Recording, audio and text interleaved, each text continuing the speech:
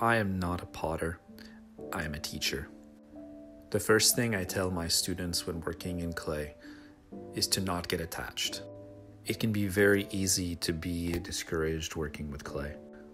Even with over 20 years of experience, I still make mistakes. Sometimes it's because I'm trying to push the limits. Sometimes I have an order that I want to get done. Sometimes I'm tired and inattentive. Sometimes I'm simply thinking about other things and I'm not present in the moment. Stage by stage in this process, there are so many different things that could go wrong. Not being attached is a good lesson for life outside of pottery as well.